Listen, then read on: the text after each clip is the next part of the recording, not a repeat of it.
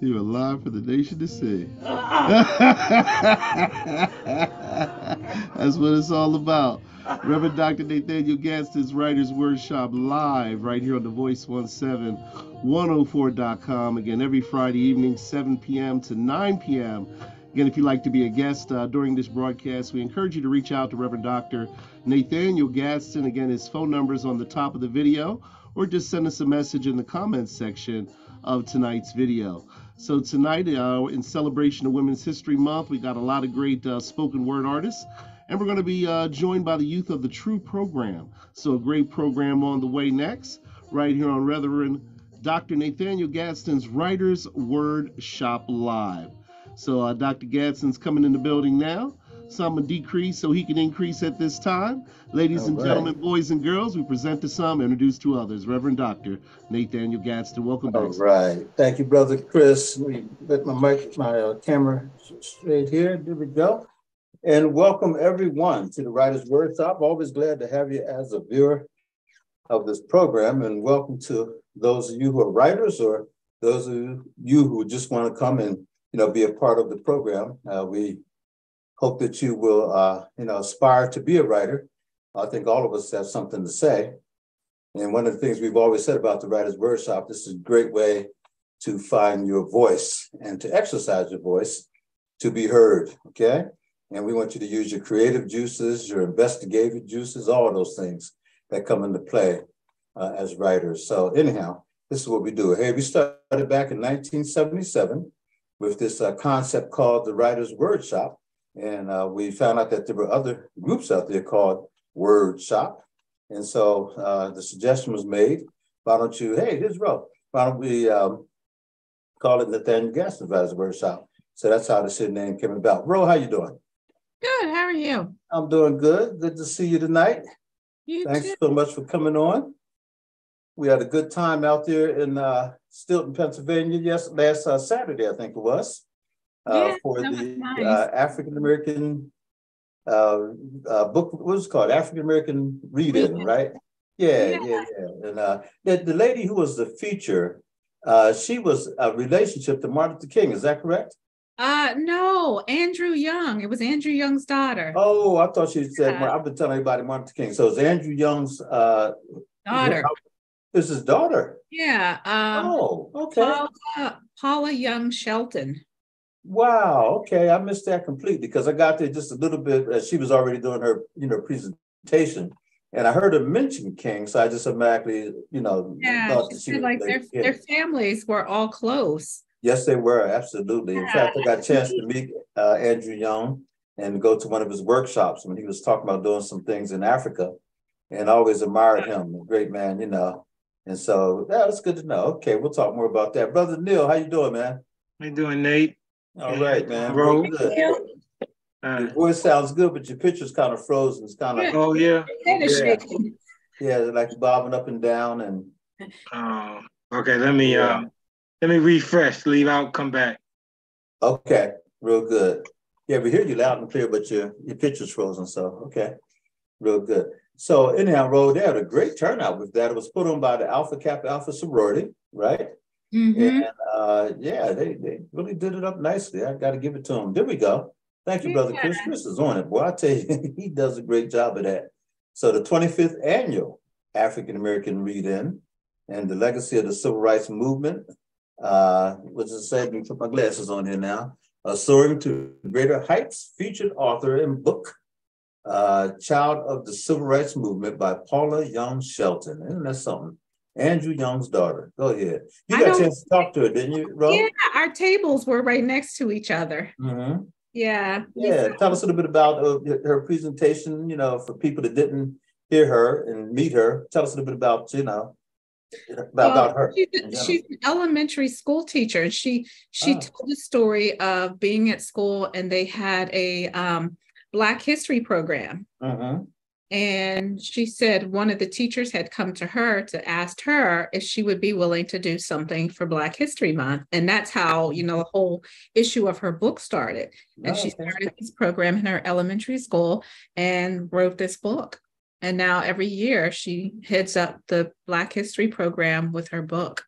Fantastic. And it's a really good book. I mean, she really covered and captured the civil rights movement, for young people, Good stuff. Yeah. And I like the presentation of showing the book on the screen while she read it and talked about it. So you saw the pictures and the word, all that. Well done. Now, was that her husband with her? Or I saw it was. Okay. He I can't exactly remember what they said he did, but I know he had his own room and he was doing a presentation with the kids too, but I can't remember what the topic was. Yeah. Okay, very good, very good. Well, I was impressed with Neil. We're talking about the African American read-in that the Alpha Kappa Alpha sorority here in Harrisburg puts on every year, and it's the 25th annual. And so they had a massive turnout and all kinds of African American books for children from all over. I mean, they had a nice spread of books, Ro. But I hadn't seen 90% of those books. I had never, been introduced to. So yeah, well done, well done. And they selected Stilton. That's interesting that they do it down in Stilton. It's a nice venue, But man, I had to park so far away and walk. I was like, oh, I know. I get there early because And you were able to park in the back?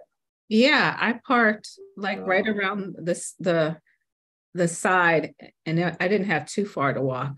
Well, I did, man. I was just making. I started just going and just fall on the ground and give up, Oh gosh! Oh. I'm like, someone come out here and carry me the rest of the way. Man, you're out of shape when you start huffing and puffing, just walking. That was deep, but well done, AKA. Well, good stuff, good stuff. So what's going on, Neil? What's going on in your neck of the woods, man? Nothing much, Nate. Just been laying low, and that's all. I haven't done much of any writing. I just been doing other business ventures. Yeah, well, you've done so many great writings at this point. You can take a little hiatus and then come on back into the groove, Yeah. And by the way, Ro, thank you so much for hosting last week. Appreciate that. You're welcome. Yes, indeed. Yeah, my wife was how is our illustrious Mrs. Gadsden doing? Yeah, she actually came home today around 3 o'clock. Great. She was in there for 10 days, and believe me, she didn't get no rest because they had to do so much, Yeah, so she's home. She has, some procedures. It's going to be, it's a different world, but we're blessed and thankful. Oh, yes, good. Indeed. I'm glad she's home. Tell her for her, and I'm glad she's doing better. Oh, I am too. She still thinks she's in the hospital. Everybody telling the nurses what to do. I guess I'm the nurse now, so I'll be. It goes from a honey-do list to just do it, man. Well, let me know if you need some more time and you'd like me to host. Just let me know. I appreciate that, absolutely, and that may happen too. That may happen. Yes, indeed. Tonight we're going to have at 8 o'clock, the young people will join us again from the PAL program. Oh, and, good. It's the first Friday of every month. And the name of that program is called True. And it's a tobacco education prevention kind of thing for young people, And so, Neil, you're really moving. It's messing up again. Yeah. Oh, wow. You're having my picture, then your picture. Yeah. Oh, yeah. Wow. It may be the weather. I wonder if you're getting hit by that weather. Yeah, it must be something. Let me try again. Okay. Mm-hmm. Yeah, that's really acting up out there. Yeah, it was like a green stop light. Yeah, didn't show my picture half the time. Yeah, it did. Yeah, I know I'm not in North Carolina. I'm right here. Yeah, but anyhow, yeah, man, I know it's talking about some, weather coming through here. And man, they just showed parts of California and other parts of the country. Sheesh. I say it's a good weekend to stay home and write. Yeah, there you go. Well, we've been blessed in this area. Let's be honest about it. We've been really blessed to not have that kind of weather, coming at us. Bro, what are you working on these days? You have a new project you're working on? Well, my big focus, of course, is my literary buddy, Maria Chow. Oh, sure. Absolutely. Project. Mm-hmm. Yeah, we've been knee deep into our rehearsals now. So we're rehearsing on Tuesdays and Thursdays at Gamut. So we just had two this week. Yeah. And the cast is really starting to solidify there. You know how you start off something and you know that it's going to be good based upon how the cast receives it. Sure. So this week it was like, wow, they have got it. So now it's just a matter of memorization and blocking and like tweaking performances. But I'm really excited about this. So am I. I think it's going to be excellent. I know it's going to be excellent, because I know Maria, she's really, everything she's ever done, I've always held out in high regard. I mean, she's done a great job at it. And then you have tremendous success as well as playwright and also a director, and that's a good combination. Thank you. Then also, what is her name? She's over at Central Penn College. Janet Bixler. I am really enjoying working with Janet. Yeah, she's the production manager. Yeah, she's good people. I like her style, the way she does things. Yeah, we're having a good time. Good stuff. That's great. Yeah. Well, anyhow, what was I going to tell you? But anyhow, we're looking forward. That's May the 4th through the 7th. Is that right? At Gammon Theater? Yes. Actually, it's May the 4th through the 10th, but the 9th and the 10th are going to be school performances for the elementary and middle and high school. Yeah. Okay. Elementary, would you think this play will be? Well, yeah, they are actually going to have, because I had spoken to the headmaster over at St. Stephen's, probably for their upper grades, like 5th and 6th. Good. I was going to say, I thought, that might be. No, I don't mean like the little kids. No. I know. I was going to say, first graders be sitting there like, what are we doing? Yeah, no. Upper middle school. Yeah. That's good, though. That's great. Yeah, I love the fact that young people are exposed to theater. I remember how impressed I was when we were, kids in school. Like you said, 5th and 6th grade is a good age. And then you get exposed to it. I was hooked as soon as, So I mean, like, hey, I like this. And that's great. So good. So folks, look forward to it. It's called Harris Story. Yes, Harris Story. All right.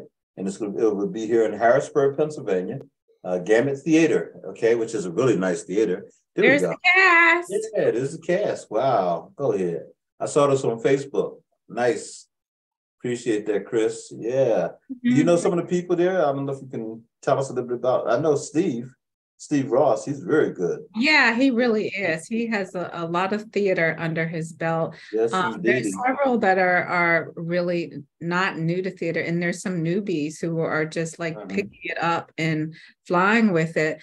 Down at the corner, at the right-hand corner, is Sharon Williams. We've known each other for years. She's a teacher. She's a retired teacher. Okay. Let's see, who else do I know? Lou, you remember Lou, don't you? Lou Kirkland. Yes. Oh, absolutely. I sure do. I need to get my other glasses here because believe me, these bad boys here are not working. I picked up the wrong set. Yeah. I can't even read those names. Go on and tell us who's on there, and I'll get my glasses. I'll be right back.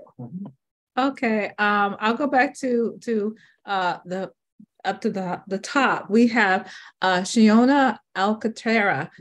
She is very young, but amazing. She's been in one other play. And then there's Steve Ross, who, like I said before, has several plays under his belt. And then we have Josh Shelby. He's also acted before. Fortunately, Regilyn is no longer part of the show. She had some other projects she needed to work on. And then the second row, we have Lou Kirkland, who used to come to the Writers' Workshop. She's an amazing poet. Giovanni Lewis is also someone who has acted before. She's used to go to Dayspring, so I've known her for quite some time. And then there's Zara McCullers, who is also a new actress, and she's just budding and growing in her part. Kia Perry I think she has done some acting before. And then Samia Terry down at the bottom row. This is her first play. Adrienne Tolman, I think she works at Central Penn. I think Janet had introduced her to the part of being in this production. So she works at Central Penn. And Kevin Williams, he actually does a couple of different things. I think he does something in comedy, something with, like a comedy act. I'm not exactly sure, but I know he has done a couple different things. And then I share it with you. I've known Sharon for years. She is a retired school teacher, and I worked with her at Thomas, what is it? Thomas Holtzman? Yes, I haven't been there in so long. I couldn't remember the school. Yes, Thomas Holtzman. It's an amazing cast. I'm really enjoying them. And the opportunity to watch people who have never act, grab a hold of a piece and then make it their own. Yeah, I was really glad to see that Lou Kirkland was able to get a spot. She came down to the program we had at the State Museum, I think back in January. And she told me that she was going to try out and everything. And she looked great and, looked like she was really ready to get out there. And I said, go ahead, Lou. And so I was glad to see that she followed through and, was able to get that part. Good for her. Good for all of them. Good, great cast. Yeah, congratulations, folks. Our neat group of people to work with. Yeah. And, and I understand also the process of writing, by the way, that Maria actually interviewed people and then wrote poetry based on the interviews. She did. That's the kind of the process that she's been taking with this piece, and along with the one that she did earlier. Yes. Reclaim My Time, is that she actually interviews people. Like the first one had to do with the civil rights movement. And she interviewed women who lived through the civil rights movement and then created poetry pieces for them and streamed them together to create one complete story. Yeah. So she's done that with this piece, Hair Story, where I think every Black woman has a hair story. And she's taken these hair stories and created I say a masterpiece of a story. And it's based upon one woman who is suffering from I don't want to give away the plot. So suffering from her own hair issues. And she travels along, learns about the ancestors, learns about other women's hair stories, and comes to realize, hey, okay, I've sort of figured out my own path. So yeah, it's a really great story. And I'm just honored and privileged to be able to be a part. And I said to Maria, the most exciting thing is that you now get to see the words that you wrote jump off of a page in the hearts and the minds and the mouths of other people. That's excellent stuff. Excellent stuff. So we're going to be looking out for that. Hats off to Maria Chow. I know she was there at the African American reading as well. And hats off to all the parents who brought their children to expose them to the wonderful authors that were gathered there. I saw Floyd Stokes, I saw Emery Cook, and then going down the line, Maria Rowe. So many great authors were there, and it was just a fun thing to do. And so now the natural progression is to go to the theater, and we're going to go see Hair Story in May. By the way, there's a wonderful play coming to the Hershey Theater. And just that quick. Wait a minute, there might be a little paper here. But anyhow, before I go to that, let me pick up the latest issue of the Black Wall Street. Oh, I haven't seen it yet. Oh, yeah. Ro Brady has a couple pieces in here, and it's a really nice layout, And so, yes, indeed, Ro has the Elegant Centurion, and also paying homage to Women's History Month, Harrisburg's History Making Women by Ro Brady. And so you have a nice little spread here, page and everything. So, I have to go get the copy. Yes, indeed. The poem is dedicated to Mrs. Hetty Simmons Young. Hetty Simmons, yeah. In fact, I kind of stumbled on it. I was up at the Peachtree Restaurant, and I just happened to look over. They have like an ATM, and right on top of the ATM were these papers. And I said, and I realized it was the March issue. So, And so anyhow, we both Ro and I do it's a small little paper, but it actually that is chock full of a lot of great information, and it gives us an opportunity to write. So hats off to the Dallas family, and then they have this wonderful spread on the back page that talks about, let me see, get it right there, what's happening down in York at the Appel Center for the Performing Arts. And it says Spring 2023 highlights, and there's some great things coming up here. Shantae, for one. And then also they're going to have comedy, Jazz in the City, Jesus Christ Superstar, a brother named Earl David Reed, in York County's own. The brother must be able to sing. The Madagascar, the musical, and all that kind of stuff. So good stuff going on. Anyhow, pick up a copy of the free paper, and it's called Black Wall Street of Pennsylvania, okay? And Robert and I both write articles for it and have a lot of fun doing so. Yeah. Good stuff. Yeah, so anyhow, that is out, folks, and we hope that you will take advantage of it. Listen, Writers Workshop, we have a couple of things coming up. In April, of course, we have the, what do you call it? The, Poetry Month. And so we'll be honoring poets all throughout the month of April. And I've been asked to write a featured poem for a local magazine, which I need to make sure I do that. And then also, we have Women's History Month upon us right now. And so we are going to honor Women's History Month by featuring some dynamic women even tonight here on the Writers Workshop. I've asked Brother Chris to pull up some videos.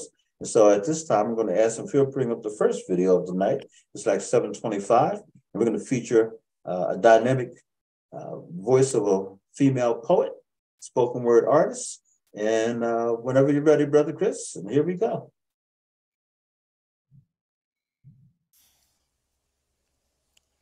The other day, a young lady, brown as the melanin in my daughter's eyes, said behind the mic that she hated being a woman. She wanted to know what it meant to be one. I've often wondered the same, looked around for the teaching of such. Can you turn it up just a little bit, Chris? We all learn to be by imitation or indoctrination. Mama and media can't help but train, tutor us into carbon copies of themselves. So then, knowing who we are or what we should be is really understanding whose costumes we wear on most days, whose skeletons we switched with when Adam took his nap. I was told a woman was independent, autonomous, that she needed not a man or moon to keep her in orbit, that she moved about as wind and breeze, lived without needing permission to interrupt all that is still and under restraint. I was told a woman cannot truly be herself, that is, if herself is not light enough, dark enough, if her hair is no Rapunzel replica, or if it be too underground railroad for those cotton-acting men to stomach. I was told that my body is neither belonging of me nor its beauty innate, but that I am not gorgeous unless told by another woman's son to be so. When did the mouth of men in whose image women are not made in begin to damage us so silently? Maybe it was when we began believing the voices that have no deity in it. I was told a woman should not submit, should not be meek, that type of behavior was only for women who treated their voice like a secret. I was told not to be a secret but a siren, to be as machete as I can and honor my opinions at the expense of respect. While some men may believe themselves to have liberty over a woman's body as taught how to destroy as only depravity could predict, we have equally learned how to tear and rip and undo dignity with a mere sentence or squint. It's called strong by society. They tell us that's what a backbone looks like. But beautiful is the spine that remembers where it came from, that lets its knowing of self not be determined by every wind of doctrine and dust, but God himself. We must unlearn the deep misunderstandings that compose themselves as empowerment, as freedom. Liberation has never come by way of unbelief. Eve did not attain life by finding beauty in lies, but only a naked body and a husband that forgot her first name. We women must be smarter, must be wiser, must be bent on loving truth, no matter how contradicting it is to a dying culture. I tell you, a woman is no fool unless she chooses to be. If you ask me, what is a woman? I would tell you that she is a bone made alive, with distinctions that set her apart as does the difference between a firefly and a new poem.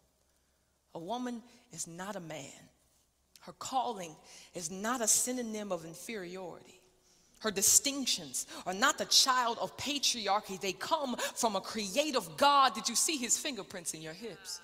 The whistling shadow of his mind when your body became home to another name that called you mommy, with all the gladness you forgot could exist. A woman submits to her God, her husband, her church. She is no weak-willed or brittle-backed woman, but only as strong as humility and faith may identify her to be. They say submission sounds like servant. They say, that sounds like something to rebel against. I say, ain't it funny how being a servant is repulsive to everyone but God, and we wonder why we can't recognize his face, if you ask me. If you ask me, what is a woman? I would tell you that she is a sister to all, even those whose blood is not of the same roots, but who is still as kin as her mama's firstborn, and she treats these sisters like a wintered quilt, making sure her mouth does not unstitch that which was made to keep cold hearts warm. We are made up of nurture and everything comfortable, and that is why we feel so deep, why we cry so sudden, because the emotions that make us woman don't make us unstable, but turn us refuge to the chaos where our ribs once sat. We are necessary and nuanced at best, but a woman should be nothing more or less than what God made her to be. If you asked me, what is a woman? I would tell you, ask the God who made her. Wow. Man. Yeah, Jackie Hill Perry is one of my faves. What's her name again? Jackie Hill Perry. Huh. Yeah, she has just such a wonderful testimony of her and her husband. She started off as kind of really struggling with a whole bunch of personal issues. Mm-hmm. She had told a story about being gay, Mm-hmm. about how God had just changed her life around, and she ended up getting married. I think her and her husband may have more than one child. I know when I was introduced to her, she had just started to share her story, and a lot of her poems were about, this transformation that came through in her life and how God changed her whole life. And she was here not too long ago, and unfortunately I wasn't able to go. Here in Harrisburg? Go. Yeah, she was actually, I think she was in Maryland. Okay. Yeah. But I really want, I've been following her for a while. You know what? I want you to try to find some information on her. I would like to reach out to her and see if we can get her here in Harrisburg. Mm-hmm. That would be amazing. I would love to, bring her in. Just that piece alone, drew me in. Yeah, I think I've actually heard her before, but I'm not exactly sure. But that was, that's powerful. Yeah, she came just to, I think I want to say Maryland. Yeah, I think it was Maryland that might have been about a year ago, because some friends of mine, we were all going to drive down, and then one friend got sick and we weren't able to go. But where's she coming from? Where does she live? I'm not sure exactly where she's from, but now I know. I think it was Maryland. Yeah, okay. It was over a year ago. Mm-hmm. Well, just to be able to stand there and to deliver that piece with such power, and to use the voice and her movement and facial expressions, all of that. She just really nailed that piece, boy. Oof. But it's really been a transformation. I mean, she didn't look anything when I was first introduced to her. She looked nothing like that. She had very short hair, wore very, just plain clothes, Yeah. Mm-hmm. Good. Go ahead, sis. Yeah, good stuff. That's a great beginning. And again, we're celebrating Women's History Month. By the way, we will have some young people from the True program coming on tonight. Hopefully they'll be joining us. We sent them the information. The first Friday of every month, we hope to have young folks from that program come and just be a part of the conversation. And anyhow, we're going to also encourage them to write and to share their works. Out of that particular program grew out of an effort that used to be handled by the Harrisburg Police Athletic League. And we've had some great voices come out of there, Janice Baldwin being one, who's now a senior in high school. And Janice is doing great works, with her poetry. She won the AXO competition locally last year, and then went on and competed at the national level. She didn't win a medal, but she certainly won the hearts and minds of the judges there. They really enjoyed her. And she's growing. And so she's also just won a few different local contests here with I can't think. But anyhow, St. Paul's Episcopal Church put on a program for Black History Month at the Epsilon Jones, I think it was, contest. And she was one of the winners for that. So anyhow, there's a lot of good voices are coming out of Harrisburg.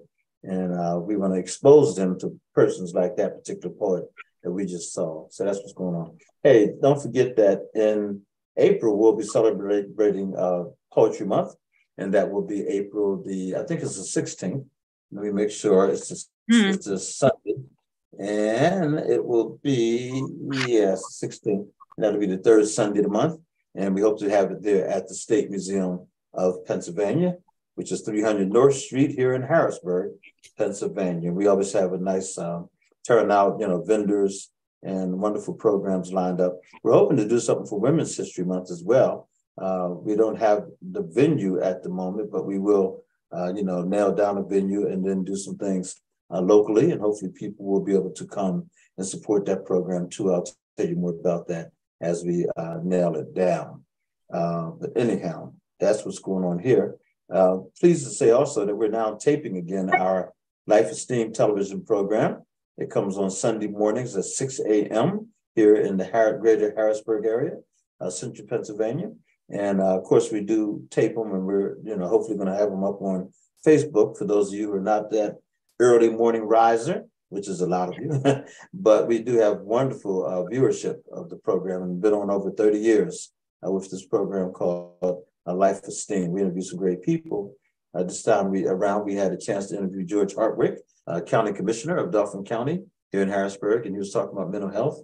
We had a chance to interview Chad Fry, and Chad Fry is with Messiah College, and he is up, a project that deals with neighboring. And our own Wendy Noche Onye, who happens to be an outstanding poet and writer, was able to get involved with Messiah and do a civil rights tour. In fact, just last weekend, she went down to Washington, D.C. to the African American Civil Rights Museum. And she, was able to tour that and go through with a delegation from the Messiah, organization that created a program that, involves a lot of local African American churches. And they went down and had a great time. And then she hosted my program on Thursday night called the Griot Collective. And was so grateful for her to do that. And then also we interviewed Dave Smith. And Dave Smith is an outstanding, gentleman here in this community, is doing a lot of great work, works a lot with Christian Churches United, and they do a Sunday service for persons who are incarcerated. And they do the work release centers. And they would come over and they, do Bible study, have a local pastor come in. And it's just a great thing. He's a retired military man from the Navy, and also is an intellectual. He actually, got involved in a lot of great issues of our time. And there's a great resource to talk about, like Bitcoins and what is that? Talk about the artificial intelligence. That's people now, talking about being groundbreaking stuff. And he's on top of that kind of stuff. So we had some great interviews. Check out Life Esteem TV program Sunday mornings on WHP TV 21, CBS affiliate, right here in Greater Harrisburg, PA. And you can also find the programs on YouTube, as well as you can find them on, Facebook. Just go to Nathaniel Gadsden, and we have a lot of those programs there on Facebook.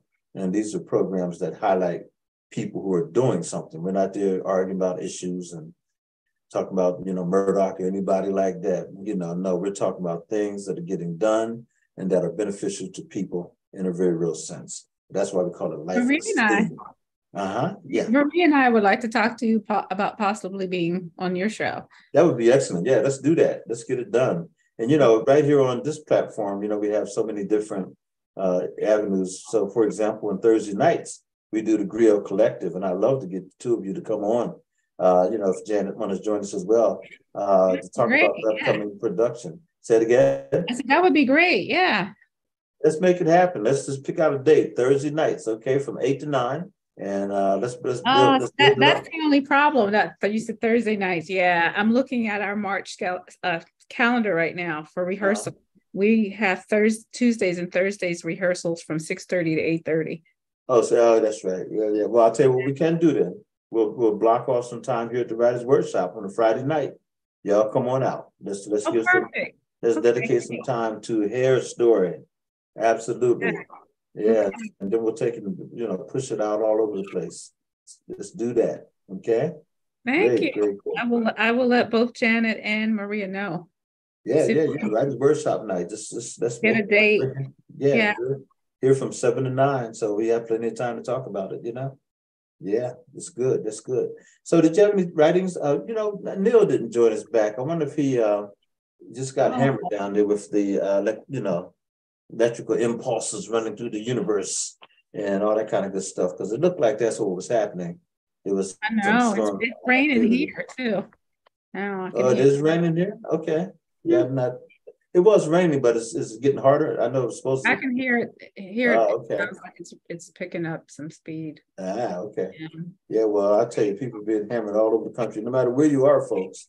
We hope that you're safe and that you're indoors. And I hope that this program is going to be uplifting to you.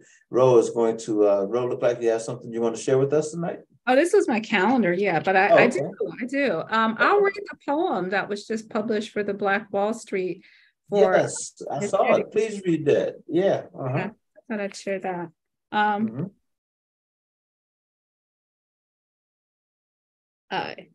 Her memories sit in a room.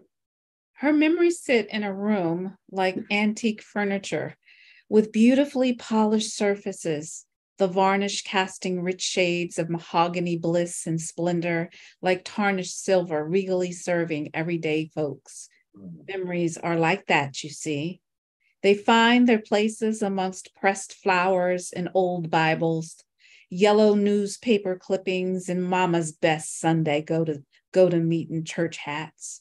She told us, the young people, about her days of history-making moments and her sweet lover. She sits now, wisdom seeping from her pores like honey from the rock, her bones telling stories like Jeremiah, who had fire locked down in his own wayward soul. The pages of time are gently lifted from the book where life's most valued moments have been written in the indelible ink of pain, hardship, and places of unspeakable joy. This life, you see, has been well spent, lived to overflowing abundancy, placed in the hands of her sweet Jesus, fully anointed and called blessed. Dedicated to Miss Nettie Simmons Love, Harrisburg's beloved centenarian. Beautiful. That's well done. Yeah. And for those who don't know, Hetty Love, well, why don't you tell us a little bit about Hetty Love? Oh, by the way, let's say hello to Nan Swanson. Nanette, how you doing? Oh, hey, Nanette. Hey. All right. Nanette, I really want to thank you too, by the way, for participating once again in our program in which we honored, 5 families from 5 individuals. Very nice. Yeah. Was spot on. Very well done. Thank you. Yeah, very well done. I want to know, how's Pat? She's home. She just came home today at about 3 o'clock. Oh. And she was in there for over 10 days and a lot of issues going on. And so she's blessed to be home. Okay. And the journey begins. Okay. The journey begins, yeah. So, but thank you for asking. Yeah. Yeah, I've been thinking about her. I'm praying for her. Thanks. Yes. Now, Ro, you were telling us about Miss Hetty Simmons Love. Yeah, I wanted to pull up her bio, so I had all the correct facts. Hetty Simmons Love is the first African-American to earn a Master's of Business Administration degree from the Wharton School of the University of Pennsylvania. She was born in Jacksonville, Florida in 1922. Hetty Simmons Love attended Fisk University and graduated in 1943. So when I was at St. Stephen's, she was just celebrating her birthday in grand fashion. She was down at the Martin Luther King Center reading to the kids. Yeah. Yeah. And she was over at the downtown library, and she had shared the book that was written for her, or written about her. And she's just, to be 100 years old, she's such an elegant lady. You know how I'm just, I love people who, have lived to see so many things in history. So getting to talk to her was like an honor for me. It's just like, wow. I got to know her and the family. Her daughter, Karen, who was pretty much her caretaker, went to Westchester State College, and she was a year behind me. So we got to know each other very well, and I got a chance to visit their home way back in the day. Of course, got to know her husband and Karen's father, Dr. George Love, who was top administrator for Harrisburg School District. And they used to live in, where did they live? Was it Turkey? Or they lived overseas for a couple years. I thought it was Turkey. I think so too. Yeah. Yeah, but anyhow, they're a very distinguished family, and her brother, he lives in Florida. He was up here when they honored the mother for doing AXO. When we had the AXO presentation, what do you call it? The ceremony, at the Whitaker Center. He came up with his wife, and yeah. So, like I said, an eloquent family, great history, and who knew she would live to be 100 and still going strong. Yeah. Still going strong. And mine is just clear as a bell. Yeah, she's a very bright person. So, thanks for sharing that, though. But anyhow, once again, Ro did do a feature on her in the latest issue of Black Wall Street of Pennsylvania. Okay. And so if you get a chance to, find the paper, I wish they would put in the paper where you could actually find the paper, the different locations. I happened to see this over at the Peachtree Restaurant, but also, and it was right inside the door as you walk in over the top of the ATM machine. But also they have them at Front Street Diner. I see them there. They have them at the Rose Family Cleaners on, what is that? That's 2nd Street. So yeah, they're all around. You just got to find them. That's all. Okay. Yes, indeed. Yellowbird down near the bookstore has them too. Okay. Cafe. At least they did have them. Okay. Very good. I remind everybody, this is the Writers Workshop. We come on every Friday night from 7 until 9. And tonight, every first Friday of the month, we are joined by some young folks who will be coming on probably around 8 o'clock, I was told. Thanks to Angela Bates, Lillian Bates, her mother, and also Daphne McCoy, who is LaShawn McCoy's mother, the great football player.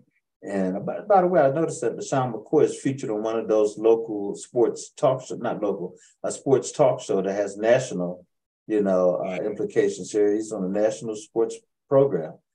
Really doing well, fantastic. And they're building buildings, one here in Harrisburg and also one in Philadelphia, as far as I know. They're taking some structures and, building, doing great stuff.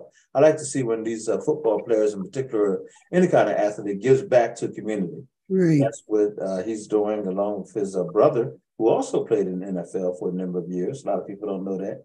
And then also his mother, who is heading up the foundation, the McCoy Foundation. Good stuff, folks. Thank you. And don't forget, too, that we have one of the premier Harlem Globetrotters right here in Harrisburg who's giving back big time. And that's Chris Franklin.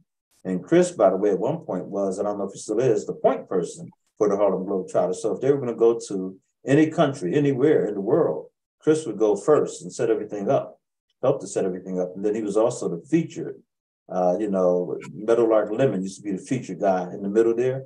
That's what Chris does, that and one that he does so well. Just amazing. Harrisburg's loaded. And then you don't have to mention the Dallas Cowboys and Parsons, Michael Parsons. Come on now.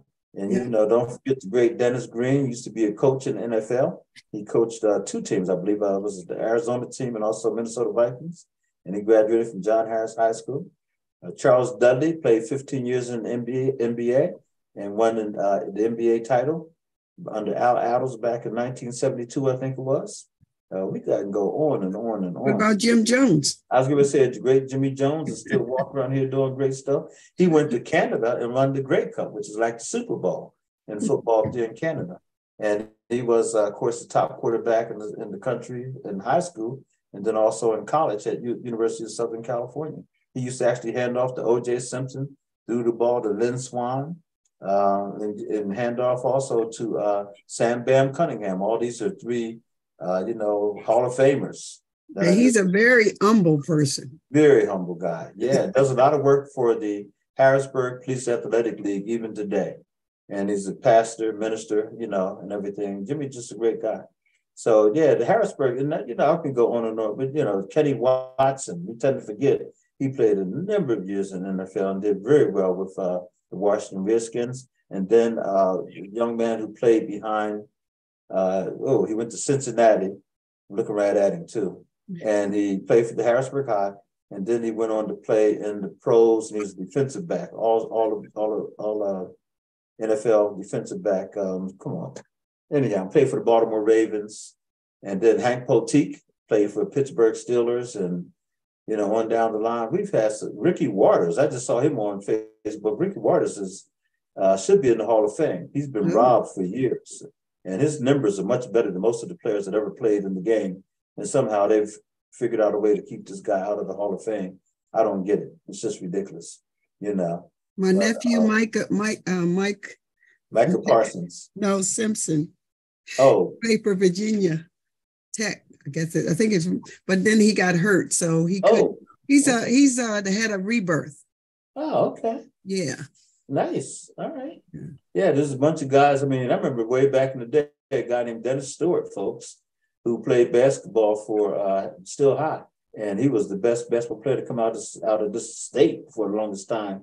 We used to watch him. He was a few years in front of me. I played for William Penn. He played for Stilton.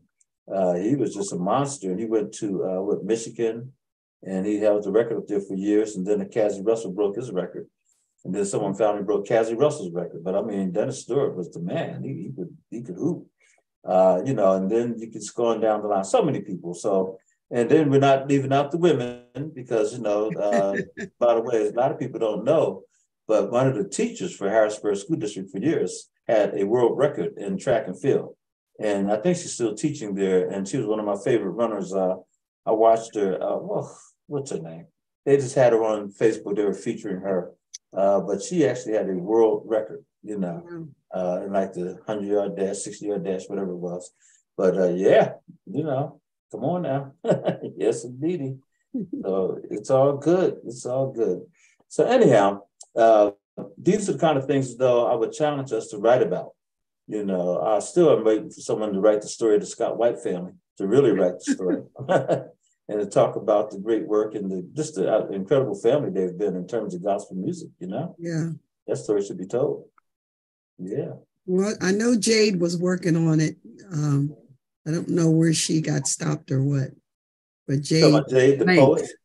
Yeah. She had a lot of physical ailments, but she's a great writer, though. Yeah. That's a project we might want to look at taking up. That someone really needs to tell that story, and that's a national story. That's the kind of story that needs to get national prominence. Mm-hmm. I mean, really, truly, yeah. I would love to see that happen. I actually think that Floyd Stokes ought to get national prominence too. He's hit every state in the United States. He's promoted, reading all over the country. He's done a great job, and so many things he's done. That'd be a tremendous story. Mm-hmm. Yeah, he's always been so supportive of me. So he bought a book when I was there at the African American Reading. Okay, yeah. What you got? That's my buddy. Yeah, Floyd is my buddy. Mm-hmm. Yeah, some people, but hey, it is what it is. And sometimes you just got to push, and just make it happen. So hopefully one day that story will be told, his story will be told, along with Scott Weiss and so many others. Jimmy Jones, he actually had 2 documentaries that featured him. They were on HBO and Showtime. And the one was about Bear Bryant, and half of the video was about Jimmy Jones because Bear Bryant took a chance on desegregating Southern football. And the way they did it was he decided to play USC in Alabama. USC went down there and beat them like 35-10, just demolished them. And Jimmy Jones was the quarterback for that team. And then after that, all the teams started getting a black ball player. Next thing you know, look at them now. You just go to the Southern ball, and that's all you see is brothers. Amazing stuff. But those are the kind of things that we don't write about them, who will. And also, if whoever they may be, tell the story, they never tell our story the way we would tell our story. And so we got to be clear about that, tell the story from our perspective. To that point, real quickly, and I'll jump off of it. Jimmy came down with the Police Athletic League kids. We had some 40 young people there. He drove the bus down. And Miss Lillian also drove down the van. And so I was telling them about this great quarterback and blah, blah, blah from Harrisburg High. And we were there at the Midtown Scholar Bookstore. And I asked them if they ever heard of the person. They were like, no. And I'm looking at Jimmy Jones. He's standing right there in front of them. And he's driving the bus, but they never heard of him, right? What? He told a story, but then I started telling a little bit of a story, but then he corrected me and he told me stuff that I never heard. I didn't know, you know. So we don't always know, and to get it right from the person is an incredible thing. So I hope that one day he will actually write his own story, because he has some inside stuff that I was like, wow, man, I had no idea, you know, because we regurgitate that which we hear, we read, but he could tell the real deal. So in that same way, Scott Weiss, I wish they would sit down and really just talk about all the different things that happened, and, you know, and how you know, came together and solidified and became such a force around here. We got honored. We got honored last Sunday with James Lyle. Oh yeah, I saw that. And we sang, and I mean, it just brought back feelings because we ain't sang in a while. And you know, some of them said, I want to start singing again. Mama, I want to sing or whatever. Yeah, but should happen. because we haven't been singing in there. And Carolyn referenced to the younger ones, you know, starting, you know, a revolution or whatever, get started. So yeah, it was very good. It'd be really nice to sit down. You sung with Shirley Caesar, is that correct? No, that's Suella. Suella sang with Shirley Caesar. She sang with Shirley Caesar. Who did you backed up somebody? I sang with Mr. Bill Buck. I sang with Marguerite Flemings, and I sang with Teddy Spencer. Oh, right. Yeah. Do you remember Mr. Bill Buck? Oh, absolutely. Yeah. Okay. Yeah, absolutely. Yeah, he did a couple programs for us. In fact, we did a writer's workshop at the Feller Building at 301 Market Street. He was one of the people that we featured along with the Hodge family out of Carlisle. And we were talking about Black history. And Mr. Buck said, I want to show you a picture. And in the picture, he was a little kid standing there in front of the Feller Building, 301 Market Street. At that time, it was a dirt road. Okay, this is on Market Street now. He was holding the reins of a horse. He was just a little 7 or 8 year old kid. And he's standing there holding his reins. That the horse was, you know, wrapped. And he's standing there. And you would not believe that was Harrisburg or Market Street. Wow. And at that time, he was, I guess, in his 90s or whatever. But he could still sing. Old Man River. Oh, my goodness. Yeah. And to think that telling his story would be a tremendous feat, because him telling his story was like, wow, out of sight, you know? But yeah, so anyhow, but good stuff. So let's, we lost Neil Owens today. Neil's a great novelist, and he's out of North Carolina. But, you know, again, there's some storms moving through, and I have a sneaky suspicion that his camera kept going out based on, you know, the weather and things that he was experiencing, because he's never had problems before. But we've been blessed in this area. And so thank God for it. Thank God for the light winter that we've had thus far. Oh my goodness, we've been so blessed. Oh, we've been blessed, man, oh man. Now the people who love snow, they don't see it as a blessing, but we do. I do, you know. Yes, indeed. And they were blessed enough to have some really nice programs coming up. And I mentioned this stuff before. Before we go on any further, though, because I know the young people are going to join us in a few minutes here, hopefully.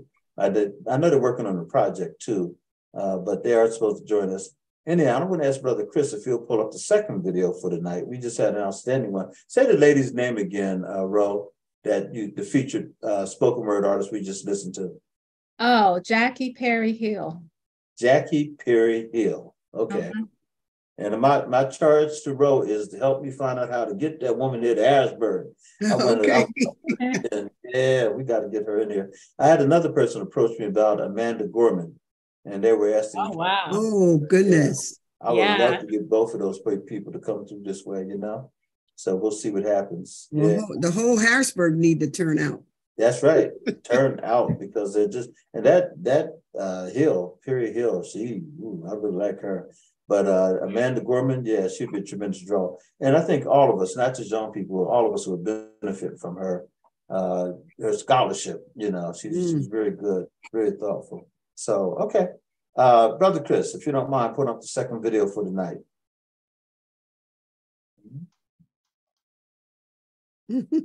Oh, ladies and gentlemen, please welcome Ernestine Johnson.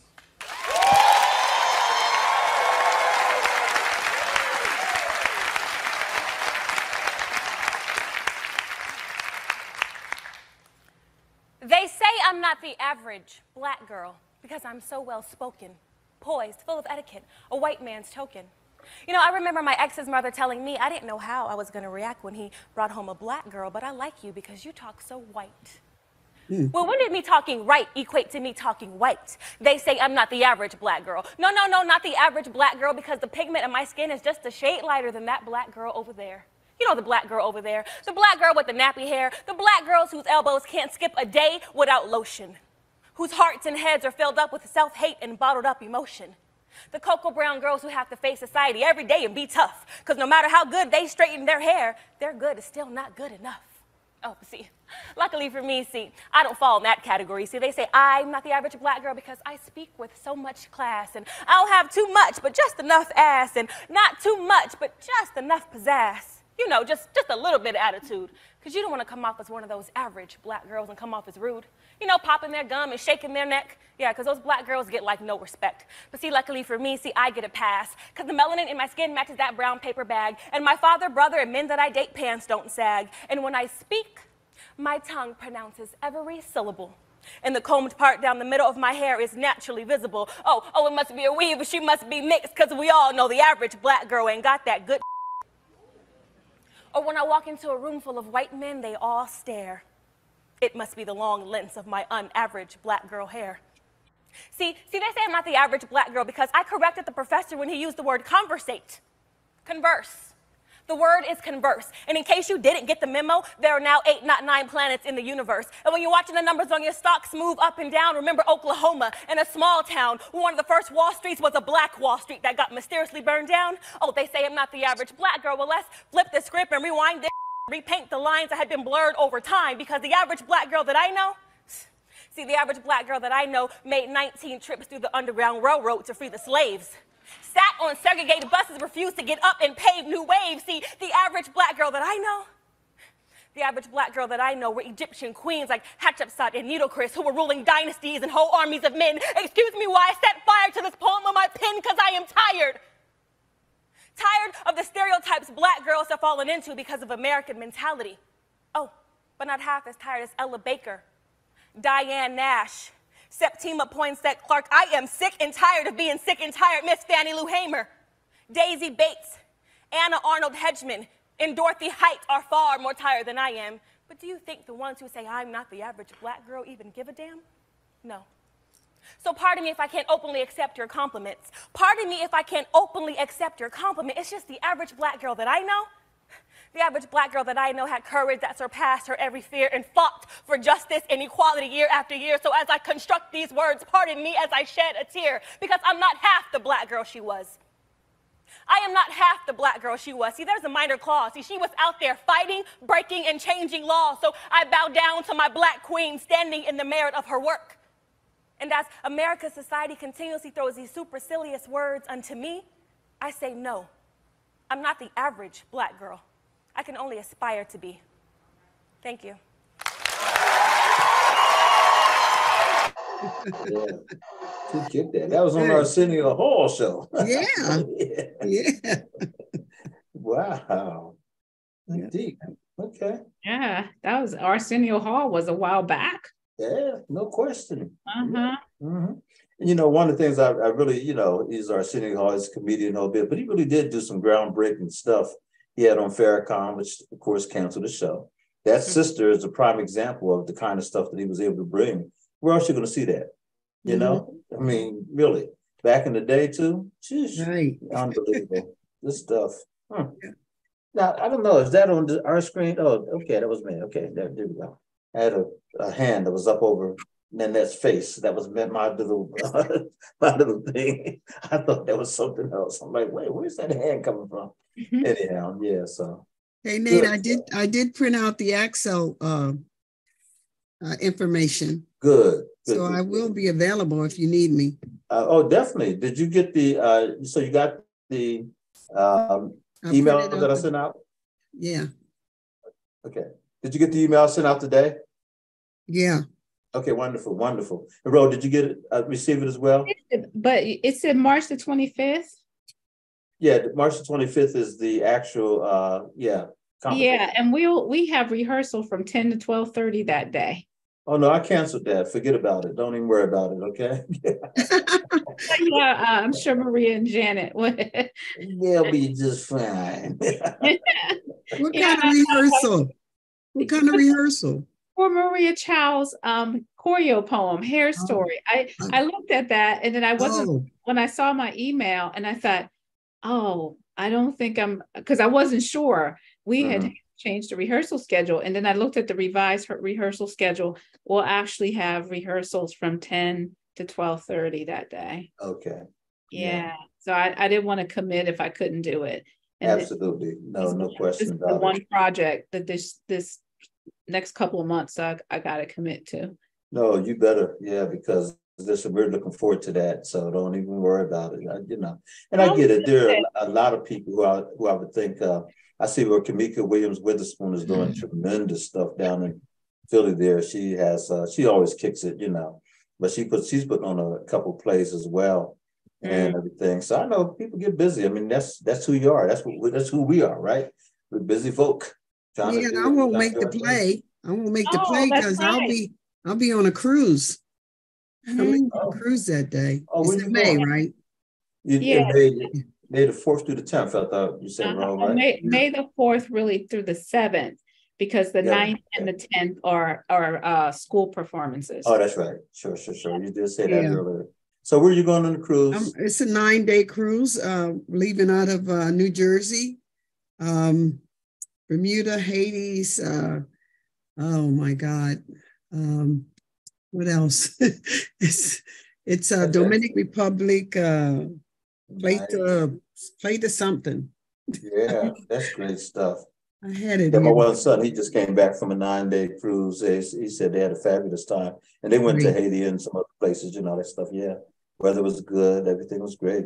Yeah, but we've done that a couple times. Pat and I, were able to make that cruise. It's a great cruise. That's a great cruise. Yeah. Right. Good stuff. You going to the Royal Caribbean? Yes. Yeah, it's a great one. Good stuff. Well, hey, enjoy, enjoy. I plan to. All right. I know you do. Now that's in May, right?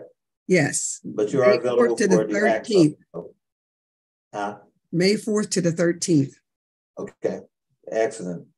So, by the way, we mentioned AXO. For those persons who never heard of it, is the NAACP, Afro Academic Cultural Technological Scientific Olympics. It's been around since 1978.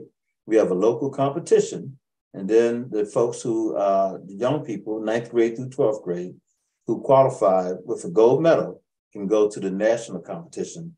This year, from my understanding, the national competition will be in Boston, Massachusetts.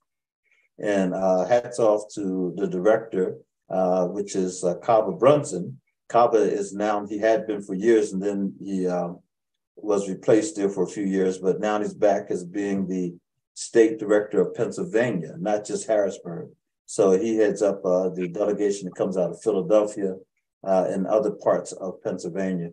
And believe me, Philly brings it too. They come prepared to get all those medals that they've got won over the years. But last year we brought home 2 medals, a gold and a bronze, and then also a $10,000 winner of the essay contest with Napita Nyong'o. If you have not seen what AXO is all about, please go to NAACP AXO Harrisburg, and spelled ACTSO, just like it sounds, NAACP AXO Harrisburg, and look at that wonderful website that's up. And also you can see the categories and all that, different things all about AXO, what it's about. It's a major league undertaking. And last year we had, and this year we will have it as well, from our understanding, is that we had our celebration, the award ceremony was at the Whitaker Center. And the Whitaker Center stepped up and made that available to AXO. By the way, on Channel 27, they're running commercials about AXO, and it's really first class. I have to give I've seen that, yeah. Yeah, nice. Very nice. Yes, very nicely done. And then also, when we go away, they stay in first class hotels. The kids get a chance to see young people, some 800 other young people from around the country, who are all competing, and they all bring it. They're all gold medal winners. So, you best better believe there's going to be some competition there. And for Madison Stokes to win that gold medal in medicine last year was just electrifying. Wow. They said from Harrisburg, Pennsylvania, Madison Stokes, man, we went crazy. Pat almost lost it. I mean, I'm like, you okay? She really, got into it. And then when they mentioned the young lady from Milton Hershey, who won the, this is Angela Bates. Let me see some. This is the kids here. Let me see real quick. Okay. Hello, Angela. How you doing? Oh yeah, we're on. Yeah, I sent you I sent it to your phone, the information.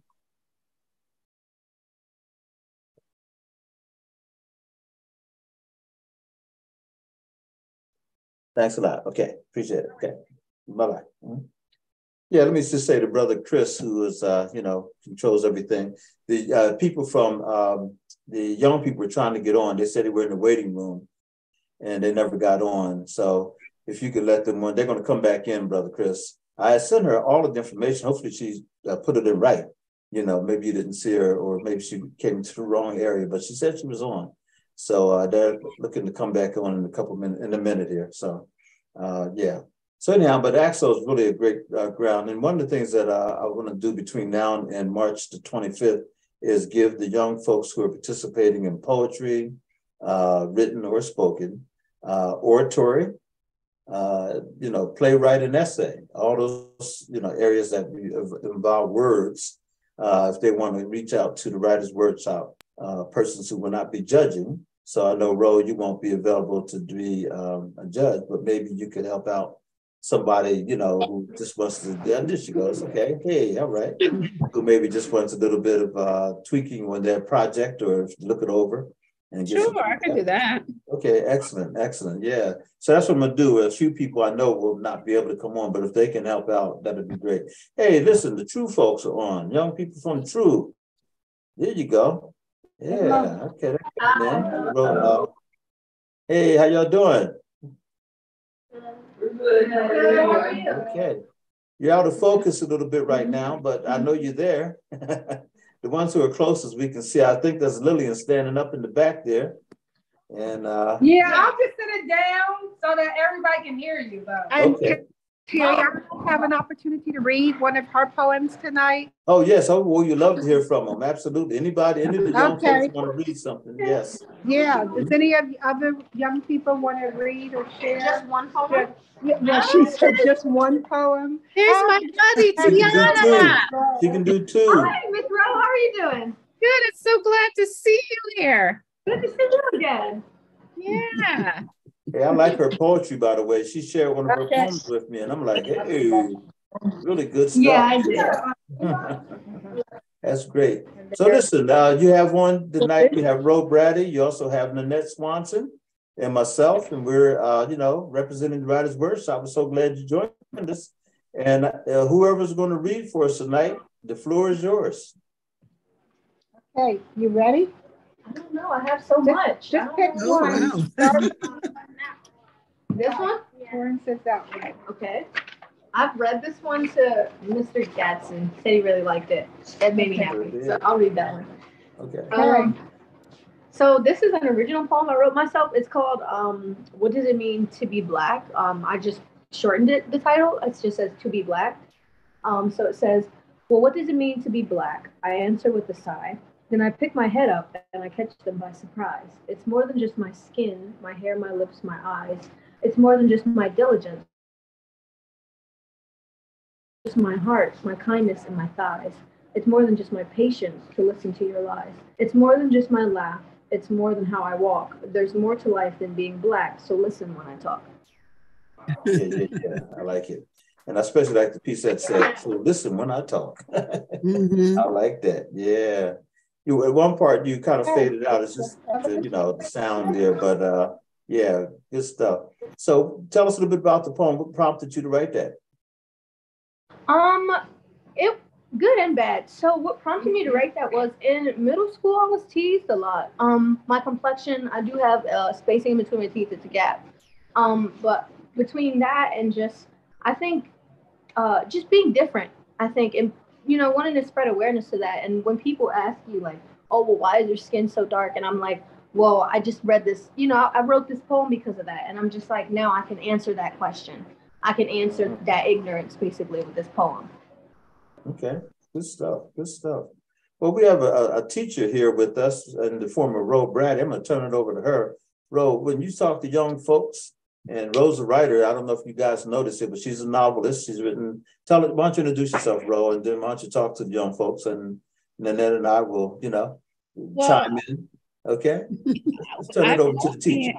I've known Tiana for a little while now. We first met over at Elementary Coffee, I guess. Gosh, that's been a few months ago. Emily Han, who used to be one of the administrators over at St. Stephen's, introduced me to Tiana. Mm-hmm. And she came down to see me do some poetry at Elementary Coffee. And she's just been, she shared some of her writing with me, but she's amazing. So I am so excited to have her come out tonight to Writers Workshop. So she's amazing. That's all I can say. Fantastic. But I really encourage all the young people who are starting to write, just keep going. And don't let anybody discourage you.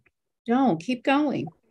That's right. Just right. And by the way, you get better as you write and just write and write. You get better. You'll get feedback. You'll listen to other people. You'll read your own works and decide that maybe you have something else to say and all that kind of good stuff. Just keep writing, as Rose said.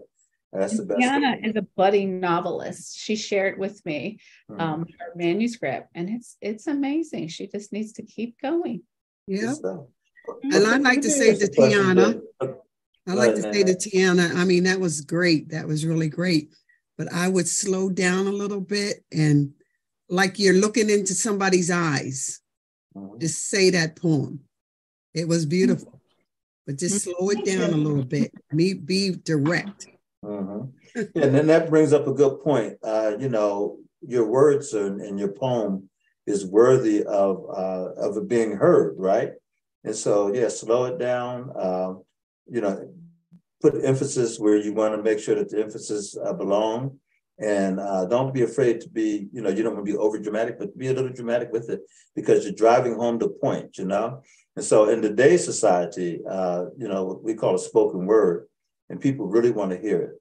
So not only when we listen to Ro read or Nanette read or, anybody actually, you read with power, because you want to make sure that that the hearer or the reader understands, exactly not only what you were saying, but the kind of emotion that's involved with the piece as well. So you have some really good work. So whatever you do, keep writing, and then when you read it with power, okay? Power. That always makes it makes a big difference. Let me ask a question real quick, and we can't see everybody because I said, I know you're doing it on your phone. What are you guys talking about with True these days? What topics are you covering? What's going on? You want to tell him, Tori? You can speak. Tell him, what did you do tonight? He made a video to we can't hear. Just a little louder, say it loud, okay? Where some of us asked questions, and India and Angie answered the questions. One of the questions were, what is the difference between vaping and smoking? Okay. I don't know who answered it, but we had a panel of all the True leaders that were answering questions of people who were new into True. Is that what you said? Yeah. Okay. Can you introduce yourself? The young lady who's speaking right now. Tell us who you are. My name's India Smith. It's kind of blurry. My name's India Smith. I'm a senior at Bishop McDevitt. I participated. And by the way, India, you're also a very good writer too, by the way. Very good poet. Thank you. Yes, indeed. Thank you for being here. And are you going to share anything tonight? I can share something. I made this a while ago. I don't know where my head was at, but. Before you start reading, I'm going to ask Brother Chris if he'll come on real quick. Just hold on 1 second. Brother Chris, can you come on screen real quick? You mentioned something in your text here. You said something about the blurry. Yes, I think they have on the kids setting, it's one of the Zoom backgrounds. and it's for the blurred background. That's why the kids keep disappearing. So if you turn that off in the background, when they have a chance, or even next time, you won't have the issue that you're having with the kids, like disappearing and blurring in and out. Well, that's with Angela. I don't know if you understand what it is. Can you do that, Angela? Oh, I can turn. Oh, that's from a job. He says it's down. I didn't think about that. Yeah, the blurred background settings on. So just turn that off and everything will clear up for you. Okay, let me just see. Let's see if she can get that done for. Okay. I know nothing about technology. I know nothing about it. I didn't even think about that. Like, hey. Sure, yes, ma'am. It'll be fine. Yeah, once you uncheck that, you'll be all right. Once I find it. Okay. And the process would be me finding it. That would be the. It should be under your video setting, under choose virtual background, and just uncheck it. Oh wait. I know, but I'm on my phone. And Oh, okay. Okay. Well, this for next time. For next time. Don't worry about it. For next time. Yeah, don't worry about it. We're good. We're good. We can hear you and see you. We're good. Yeah. Thanks a lot. Okay. So let's get India back in here and see if she can read her piece. If she can just read it loud, that'd be nice. Here, India, they just want you to read it loud. Here, I'll just put it on you. Okay. Oh. I'll just wait. Okay. There you go. Ready? All right. This one is called Projection. A reflection of you and your past, your insecurities blustered on another. In a flash, a story is made, quickly divulging another's demise. Imagery brushed with a muck of color and resentment. Its smell laced about reek. This envious energy admitted from a misunderstanding, because my experience is unknown to you. But you don't deserve this hostile projection of mine, nor do I deserve this harsh view of you and your innocent actions. So take my apologies. I'm trying my best so we can end this bitterness and sulking. That's nice. Very nice. Yeah. In fact, India, I think, won the World Affairs Council poetry and storytelling piece. Didn't you not? India, didn't you win that contest with the World Affairs Council? Yeah, I won first place in the World Affairs Council this February. Yeah, January. very good. Yes, indeed. Congratulations. Yeah. And so, okay, good stuff. Anybody else have anything, Ro or Nanette? Any questions for the young folks there at True? No, not at this time. Okay. I really like, and I asked the question earlier, I said, what were you guys working on? I don't think we had quite heard, you know. I understand you're working on the project.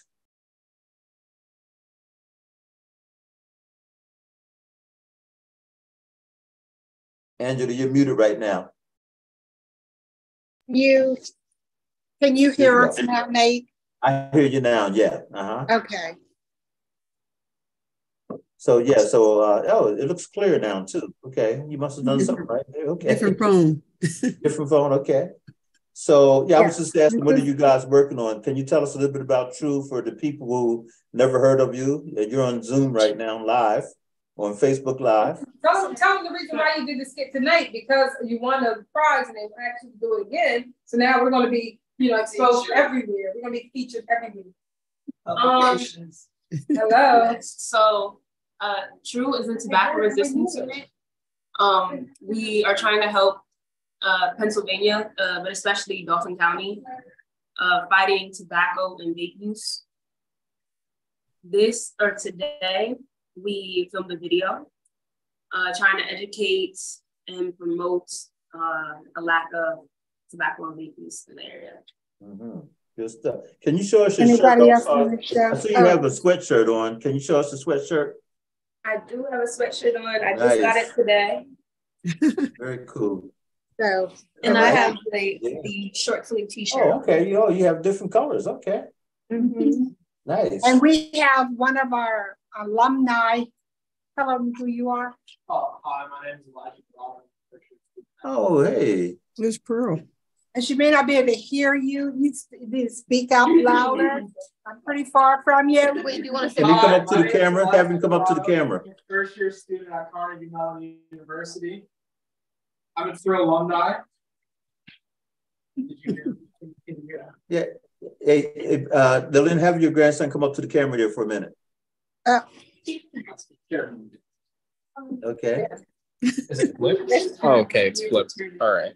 Wait a second. Okay. Yeah, if you can put it up to your, there you go. Oh, you okay? Hi, my name is Elijah Dorado. I'm a first-year student at Carnegie Mellon University. I'm a true alumni. Where do you live, by the way? You live someplace pretty unique. Tell us about it. I used to live over in Doha, Qatar, where the World Cup was hosted this year.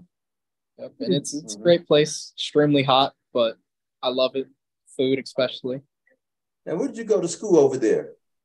I went to a school called ACS, but I also then transitioned to a virtual school so that I could split my time in Harrisburg and also over in Qatar. What are you majoring in, by the way, in college? International relations and politics, and then I'm doing a dual major in ethics, history, and public policy, and a minor in cybersecurity and international conflict. Go ahead. And how long have you been associated with True? It's been at least 4 years now, 4 or 5 years. Fantastic. Good for you, man. This is good stuff. I just want to make sure that the people who are watching this program understand the magnitude of the quality of young people that are involved, and you represent the best of that, man. You know, we've all kind of watched you grow up under the leadership of your grandmom, your aunt, and Miss Pearl sitting next to you. You've had some dynamic people in your life there, and that's great stuff, you know, and you're really representing well. So God bless you, man. Good stuff. Thank you. Yeah, yes, indeed. Hand that thing to Pearl for a minute here, too. Miss Pearl. Hello, how are you? Fine.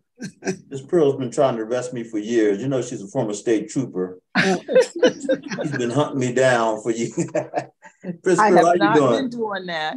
I have not. We work together and do family trainings, and he's like a brother from another mother. Well, there you go.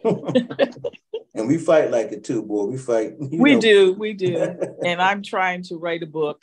One of these days, I'm going to get it on paper. Mm-hmm. Yeah, I'm trying. You got to do that. I am. Absolutely. Absolutely. Yeah. And what you do? I've probably been with it about the same. I follow Lillian and Angela, so what, about 4 years, maybe, off and on. Yeah. That's great. That's great. Yeah, I like it because one of the things, the fact that they go out and do the speaking and that they're getting trained to be comfortable doing it, because I think a lot of our youth and young adults have an issue with public speaking, and it's so really important. Even in just doing when you go for an interview for a job, or when you go for an interview at a school, it's so important to be comfortable in what you're saying. So I think True is wonderful on many levels, but it really does help. It gives young people confidence. Yeah. And that's so important. Well, I'm going to add, thank you. And what I'm going to ask is, I see we've been joined by another great writer, Lucille Powder. How you doing, Lucille? Good. Good night, everyone. Great. Here's what I'm going to ask us to do. I'm going to ask oh, hey, this is the director there. How you doing, sir? How are you? I'm doing real well. Doing a great job with this group. Want to introduce yourself? Oh, yes. My name is Eric Rothwell. I'm from the Harrisburg area YMCA. A good part of my job is tobacco control, and that's what True comes from. The prevention part of our program is our tobacco resistance unit, and they've been great. They are our youth ambassadors, and they do a lot of peer-to-peer education, because kids hear from me all the time, and it's much more powerful coming from someone their own age. Fantastic, great. It's all about. I appreciate all the work you're doing. Thanks so much for being on tonight as well. And we look forward to this every Friday night. So one of the things we hope that will happen out of this is that we'll get more voices from your young people to write and to use this platform as a way of springboarding and making their voices be heard. One of the things I'm going to ask to do tonight is I'm going to ask Ro if she'll read something for so that they can hear it. Azelle, will you bring out something as well? Okay. Nanette, did you have something that you can share tonight? Well, not a poem. Okay, but if you have something that you'd like to share, sing, song. It's just a little song, But Dan Snowden's on too. Oh, Dan, I don't see Dan. Where's Dan? He's up there. Right here. Hey, Dan, good, man. How you doing? I don't see you. Come on the screen there, buddy. so we can see you. These you don't have to come on the screen, but you know what I mean. Yeah. Okay. So also, I want the True group. I want you to think of anything that you want to. If you have another poem you want to share, or if you have something that you just want to talk about, say. We have about 35 minutes, and so let's get some readings in here.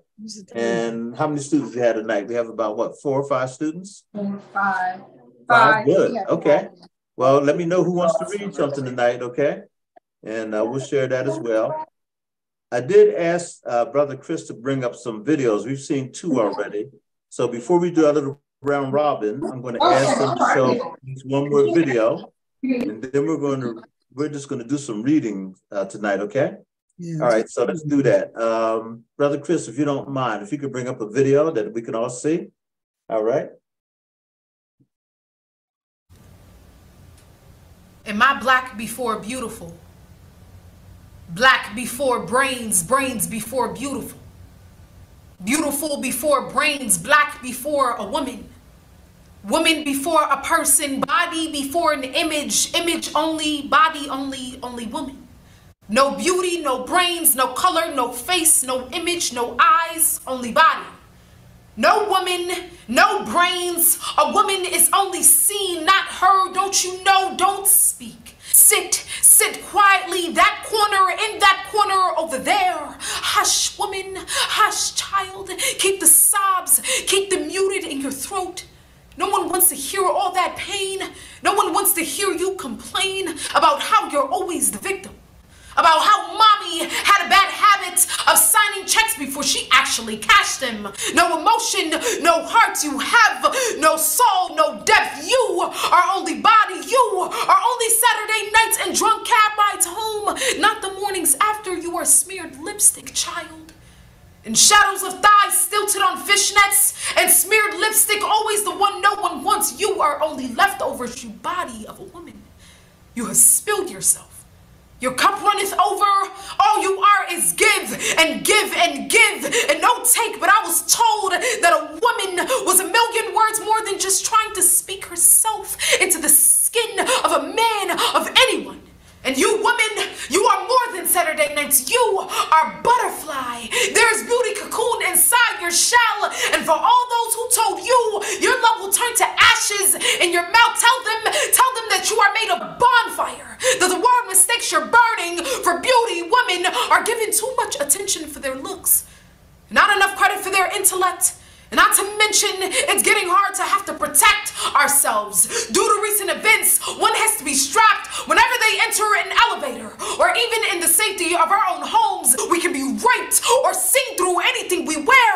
We can be given dishonorable discharges because of the textures of our hair. We can never be president because of the time of the month, but we give birth to your sons. We raise your heroes. We nurse your wounds. We cut the meals that you eat before you leave to conquer the world. And even when the world is burning, we still have the strength to cover your skins with the seams of our skirts. We have killed and cooked, burnt and bruised, sang and slaughtered, been hurt and abused. We have died 1,000 deaths. We will not die anymore. We are done with death. And when men are oppressed, it is a tragedy. When women are oppressed, it is tradition. Us women, we are faith, we are time, we are roots, we are spine. Us women, we are human. We are revolution, us sanctified, us happen, us love, us some good human, us happy, we happy with change. It is a constant baptism to remind us of our holy. We are looking to the sun. We are better than those things. We are better than everything we have done. Us women, we are worthy. We are beautiful. Us women, we are worthy. Wow. Yeah. I'm trying to click. Yeah. We're celebrating Women's History Month, and we've seen 3 dynamic videos tonight of women who just brought it. That was outstanding. Yeah. So, yeah. So speaking of women who bring it, and, we're going to have, some presentations now. And also I'm going to start with the True folks. And also, Dan, I hope that you'll be willing to share something too. Do we have anybody from True that still wants to, lift up a piece right now? Yes, please do.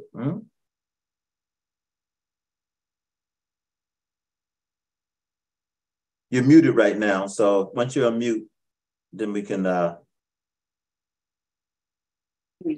sorry. That's okay. We're muted. Can I read another poem that I wrote? Yes, please do. Yes. Then India. Okay. You want to read one? Okay, this one's a little bit more on the emotional side. I wrote this at a very emotional point in my life. I was going through a lot. I just wanted to write it down and kind of like look back on it later and realize that I've grown from it. That's why I wrote it. This one is called Pain. So what is pain? What's my pain? Is it irrelevant? Is it unnoticeable? If I smile, will it prevent the rain from pouring? If I laugh, will it prevent my heart from aching? I guess I don't know pain. I guess I'm too young to know pain. I guess it's not worth wasting my breath. I guess it's not as deep as they think it is. Maybe my pain can be buried deeper than they'll ever see. Maybe hiding my pain behind my smile isn't so bad after all. Maybe being the perfect daughter is the perfect distraction. They'll never see the pain hidden behind my smile. So for now, in order to cope, I guess I'll just keep on smiling.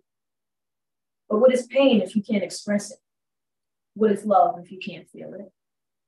What is hate if we can't forget it? And what is pain if I can't feel it? Yeah. Very good. All right. Good stuff. A lot of people can relate to that pain. And I'm going to ask the person, Lillian, if you had a camera, just get a little bit closer when they read so we can hear it just a little bit better. Yeah. The video inspired me to project more. Yeah. This poem is called Identity. Identity is a system of grouping that can be limited, but also framed. Inside this body of mine lies an identity. Defiant by definition, she's her own entity. Even with her prancy nouns, she doesn't fit. She's a mystery. No one can control this misfit. To reel her in is a task that won't last, ignorant to the unpleasant masses, tugging at this perception of mine, the wormy contemporary. Y'all say I know her, yet she's freer than the free. So try again, my keeper. Yeah. Thank you. Thank you. Good writings. Good writings. All right. So excellent. Excellent. We're going to keep it moving. I'm going to ask Ro if you don't mind reading a piece, Ro. Sure. I'll read something that I've read a couple of times before, but I like this one. It's called Like When. I need to grab hold of everything that pushes me down and push back. Like when you walk into a room and they turn their heads, wondering if your melanin will make a stain on their interior. Like when mothers have pressed their oppressed beliefs into the pretty blonde heads of their baby girls, when they only want to dance and wear pretty dresses and carry their colorless teddy bears and hold on to their burden innocent minds. Like when you bring your wares to the table of opportunity and you're told that your feet don't reach the floor, even when you sit up straight, so you slouch. Like when you see your pennies falling, but not from heaven, becoming smaller each day as they become absorbed into a politically twisted society where old presidents incite injustice on Capitol hills that cause us all to fall into distressed valleys. Like when kids sit in classrooms forgetting that education comes with no cost, but costs them the pain of using dormant gray cells to keep out of jail cells. Like when the cost of living costs more than living itself, and the steps of the poor are laden with the promises of good paying jobs that take them to the land of good living, but only lead to the temple of despair and foreclosure. Like when we see the ending of a good thing, like Black love, we cry a good cry and hold our words and never voicing the pain of jealousy, envy, and hate. Like when we feel like we have failed, never seeing that failure is nothing more than getting off the boat at the wrong dock,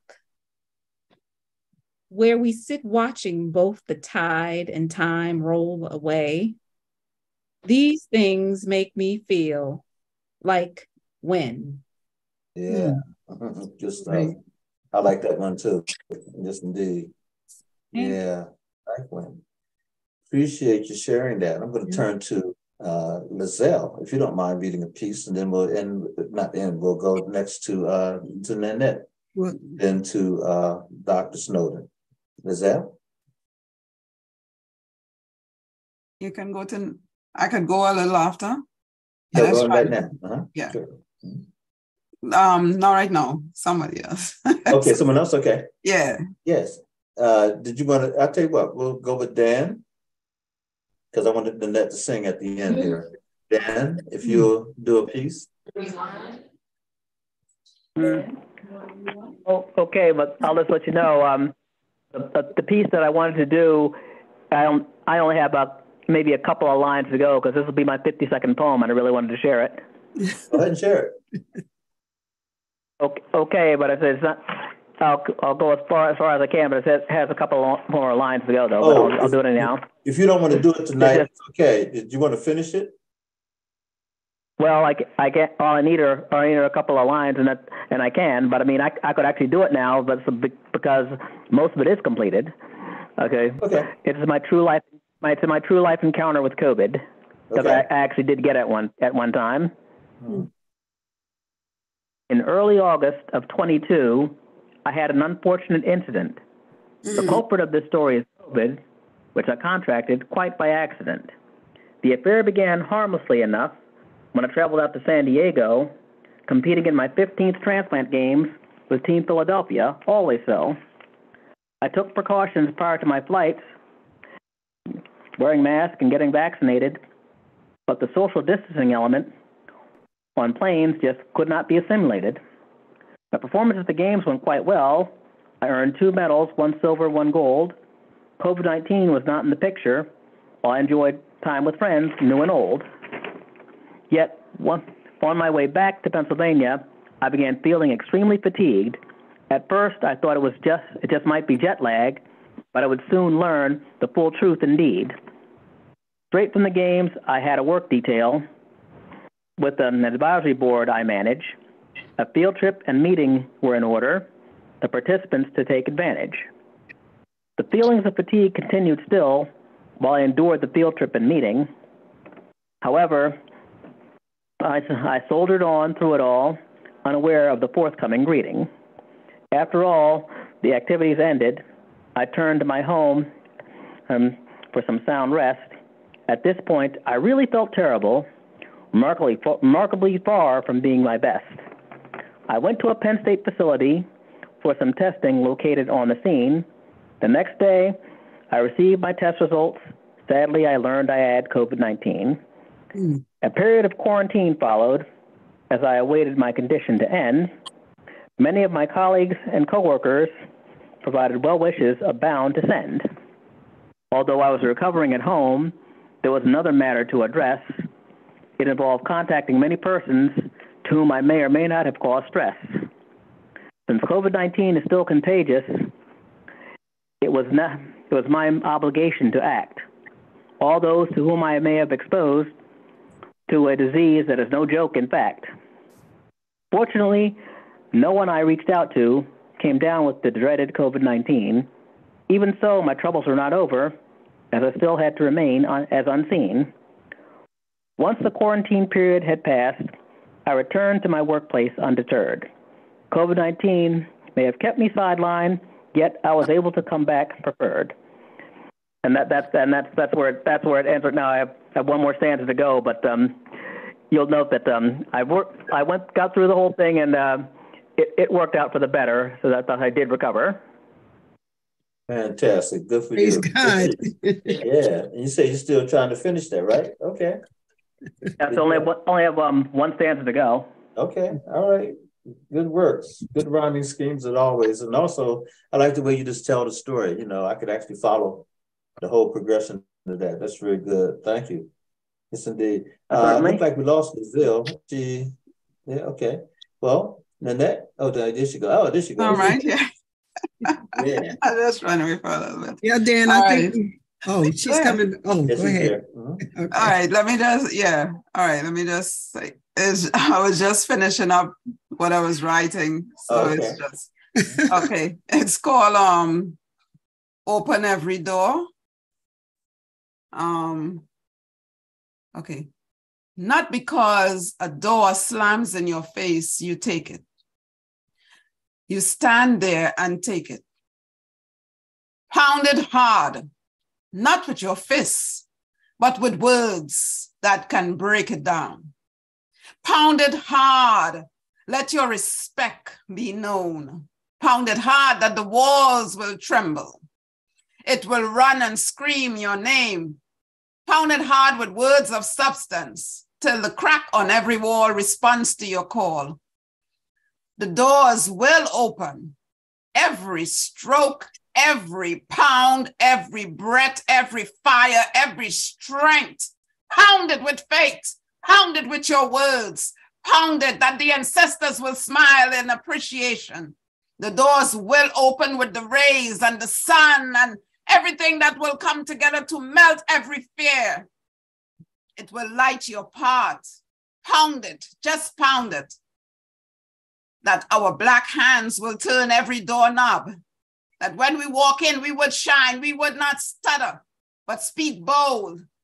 We'll pound it hard till every dust rise and fall. All right. I see a change in you. She spoke that, she read that bad boy. That's good to go. Good piece. And you just wrote that today. Yeah, good I was trying to finish it up. Good for you. Good for you. Well, Nanette, take it on home and give us what you have prepared for us. Well, yeah, this is the young people might not know who Louis Armstrong is. One of the great singers, Satchel, I think they called him. And he wrote a song, A Wonderful World. Mm-hmm. I mean, the world may not look like wonderful right now to them, but it can be. When we get a relationship with our maker, we can have a wonderful world within. So that's the song I was going to just sing a little bit of it. Okay. I see trees are green, red roses too. I see them bloom for me and for you. And I think to myself, what a wonderful world. I see skies of blue and clouds of white, the bright, blessed days, the dark, scarce nights. And I think to myself, what a wonderful world. The colors of the rainbows, so pretty in the sky, are also on the faces of the people going by. I see friends shaking hands, saying, how do you do? They're really saying, I love you. I hear babies crying. I watch them grow. They'll learn much more than I'll ever know. And I think to myself, what a wonderful world. Nice, beautiful. Yes, I think to myself, what a wonderful world. Nice. Yeah, that's a good song. Yeah. He says that at the end. Oh, yeah. Oh, yeah.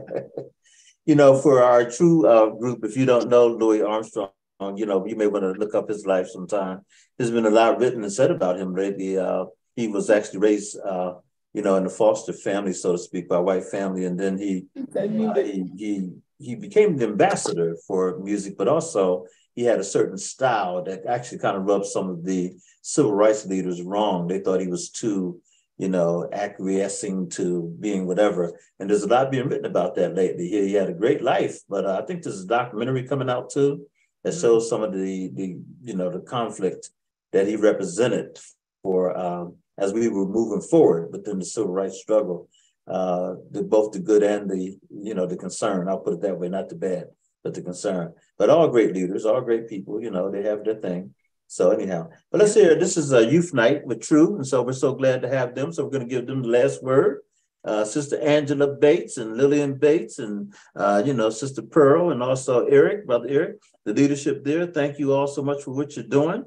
And to our young scholar there at Carnegie Mellon, thank you, my man, for, being a part of it, sticking around, showing them that, what a good role model looks like. We appreciate you.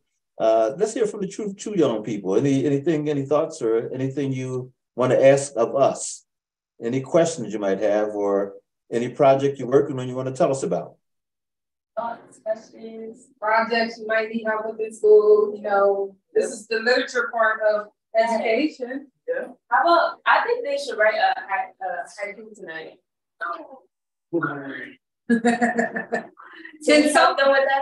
Yeah, India wants to know if we can help them write a haiku, if they even know what that is. Right away. Yeah, haiku. So that's cool. So here's what I want you to do. The first thing I want you to do is who has a cell phone, take out your cell phone. Okay, everybody got cell phone. Go to Google, look it up, read off the definition to us, and then we can actually write a nice small form. It was actually a Japanese form that used to be written in a particular style, 575 syllables, but also it was always about nature. But in the 60s and 70s, we changed that up. Thanks to people like Sonia Sanchez and others who used the haiku as a form of also writing about revolution. And so haiku is a very, very popular form of writing, short form. But anybody find the definition of it? Isn't it? It says, a haiku is a short, unrhymed poem that adheres to a specific 3-line, 17-syllable format. And the 17 syllables are broken up in what? 5, 7, 5, right? 5, 7, all right. 5. Okay, cool. So let's try it once. Actually, where's my little book of poetry? Yeah, like you man, I wrote some haikus in my little book of poetry. Do you think if I could do something about like smoking or tobacco or something? I have one. Nate, okay. I have a haiku. Hold on. We all do, how brother. Are you hold on spelling a second. that? How are you spelling that? How do you spell haiku? Yeah. H-A-I-K-U. Oh, it's spelled A-I-K-U. Yeah, H-A-I-K-U. Oh, okay. H-A-I-K-U. H-A-I-K-U. They got it right in front of them. Okay. Now, Brother Dan Snowden, he said he has one. I'm asking him to read his haiku, and then we'll go around after you write yours too. But Dan, read yours off. Oh, sure. Life, a haiku. That thing we call life is both simple and complex, connecting us all. One more time. Okay. That thing we call life is both simple and complex, connecting us all. Okay. I like it. That thing connecting us all. That's right. Oh, connecting. Yeah, that's it. Oh, see? It's not that bad. No, so do something with smoking and true. Oh, whatever. Okay. Remember, you need 5 syllables, 7 syllables, 5 syllables. And then give you a clue, clap it out. Okay. True is one. You do it like that with your fingers, too.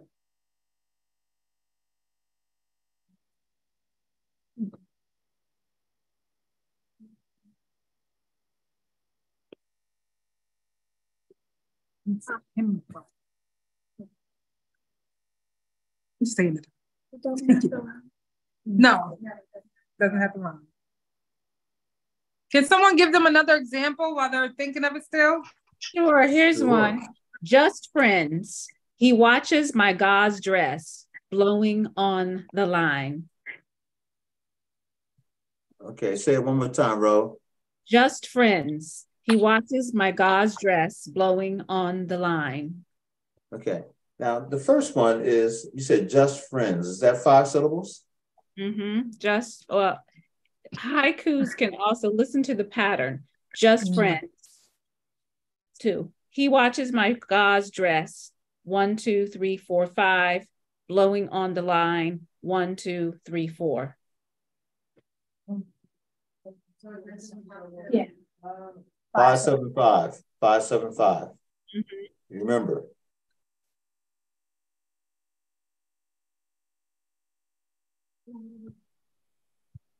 And that's from the American poet Alexis Rotella.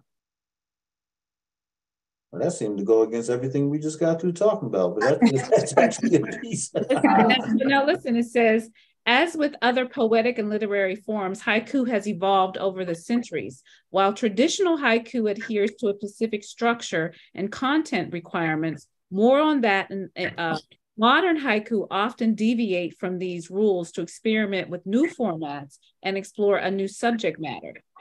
Take a look at this 20th century haiku from American poet Alexis Rotella. Hers is Just Friends, which is 2.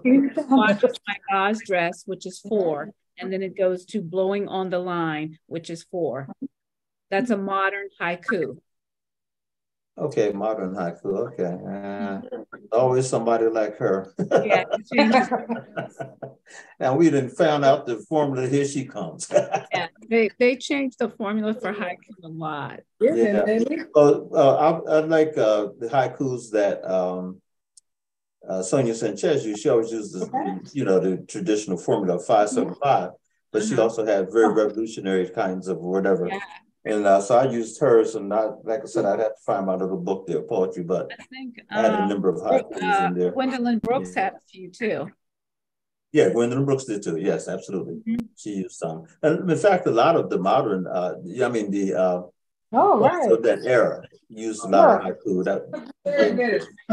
Looks like we have some, the true folks have written some things down. What did you come up with? Oh, Mr. Eric? Mr. Yes. Eric, y'all want to read it? Who wants to read that one? You got to be close to the microphone, though. Who wants to read it? You haven't spoke up today. Go ahead. Come on. Wait, mine? No, this one up there. Read that one up there. Big tobacco lies. Big tobacco lies. We're not falling for their tricks. We'll win. We will take them down. Okay. One more time. Read that one more time. Here, let me read it out loud. I'll say it. Okay, project your voice. I said, hey, go Ben. I'm going to be doing that at the volleyball. Come on. Big tobacco lies. We're not falling for their tricks. We will take them down. All right. That's a good one. That's a good one. Yeah. India. Go ahead, India. Smoking ruins lungs. Children need to run and play. Stop vaping. Kids run. One more time. Smoking ruins lungs. Children need to run and play. Stop vaping. Kids run. Wow. Good. That's right. Simple and sweet. Who wrote that one? You still working on it? Okay, go ahead. Work on it. Anybody else have one? Oh, here's one from Gwendolyn Brooks. Smelt fishing. In the cold spring night, the smelt are spawning. Sportsmen fevered crowd crowd the lake. Wow. Okay, one more time because they go so fast. Boom. Yeah, it's called smelt fishing. In the cold spring night, the smelt are spawning. Sportsmen fevered crowd the lake. Wow. Okay. That's Gwendolyn Brooks. Okay. This is all new to me, Nate, this haiku thing. Yeah, okay. That was Robert Hayden. Because on my phone, I pulled something up. It says, the rules for haiku poetry. It says there's no more than 17 syllables. Haiku is composed of only 3 lines. And typically, every first line of haiku has 5 syllables. The second line has 7 and the third has 5. So this is that's a traditional. Ro was just saying how there's a modern version to it, But yeah, that's the typical, and that's the one I've always used, the formula I've always used. But, I never knew what it meant. I didn't know what it meant. I never really. Well, haiku actually evolved out of it. It was a Japanese form of poetry, and it was about nature most of the time. It did have that rhyming scheme of 5-7-5, but in the modern day, when I was, turned on to haiku, it had to do with people like Sonia Sanchez, Donnell Lee, or Haki Mahabuti. They used to do, Gwendolyn Brooks, Ro was just saying, they would use haiku, but they were talking about things that related more to, our culture, that kind of thing, or whatever we were talking about. Okay. It didn't have to just be about black or white or culture, so it wasn't just about nature. That was the main thing. But now there's different forms of haiku, and as poetry has evolved and writings have evolved, we've gotten away from forms a lot. That's why spoken word has exploded, because you can just do your own thing. Some of it rhymes, some of it's just, flow. Flow is not necessarily rhyme. I see a hand going up. Lillian, go ahead. Yeah. Okay, we have 2 more young people that are finished with theirs. They have time to share. Okay, great. Yeah, go on and share, and then we'll end with those 2. We'll end with them 2. Ben, do you want to go first, or Tayana? Just put the microphone close to him, okay? Okay, I'll put it close. Okay, Ben. True is protection, not just for teens and adults. We're all in danger. I like it. All right. One more time. It's really good. Yeah, that's good. One more time. I like it. I'm gonna say it one more time. Good job, Ben. Okay. Okay. I have mine. Mine is a little bit more, not big, but mine says, "Please protect your lungs. Your body is a temple. Learn to take control." I like that. Very good. Very good. Come on, Tori. I need to do a whole bunch of haikus and publish a book on it as far as tobacco is concerned.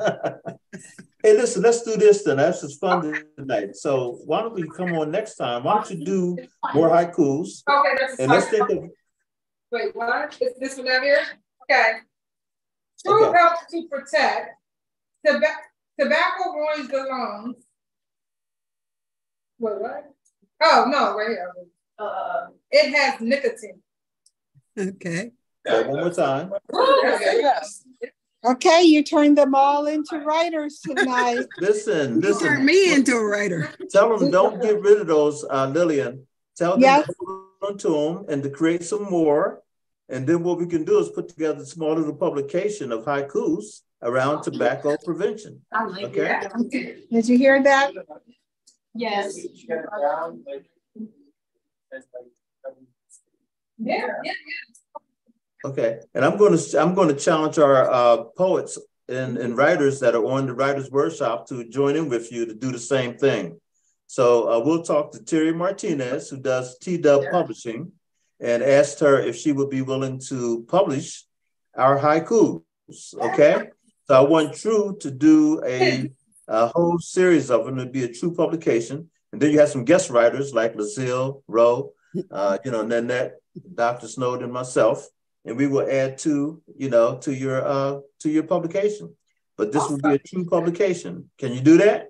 Thank you. Yeah. Let's make that happen. Yeah, let's make that happen. Come on. Hey, next time too, when we get together, we're going to do what's called a list poem.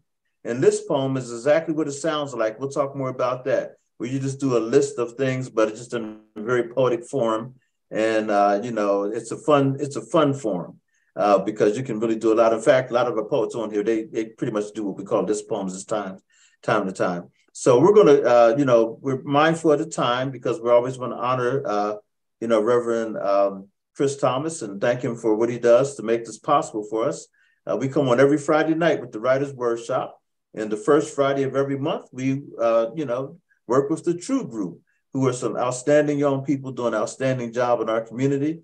We want to thank you all for coming on tonight, and we hope that you'll continue to join us. By the way, young folks, you can come on anytime because we're on every Friday night from 7 until 9. And but we do thank you for sharing this time with us, and we hope to see you next month, if not before. Okay.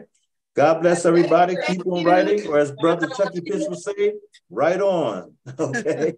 See you later, everybody. Okay. Good night. Yeah. Okay. Bye. Good night. Bye, y'all. All right.